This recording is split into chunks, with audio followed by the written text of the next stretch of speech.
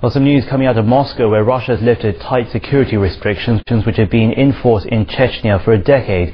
The move is a bid to bolster the authority of the region's Kremlin-backed leader. Residents in Chechnya's newly rebuilt capital Grozny cheered and waved Russian and Chechen flags after news spread that Moscow was ending counter-terrorist missions.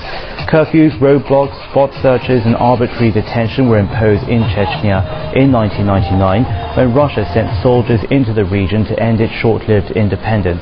Russian officials said 20,000 policemen and Interior Ministry troops would withdraw from the area.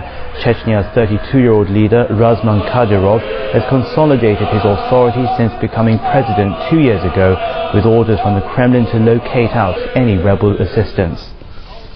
We've paid a high price for peace, stability and prosperity, and that's why today the whole Chechen people are celebrating.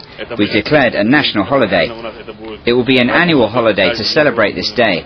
I think every Chechen and every Russian will be proud that the counter-terrorist operation is finished and we have beaten terrorism. We are part of the Russian territory. Russian law is observed here. We'll be following the Russian constitution here in Chechnya. This is very good and joyful news for us.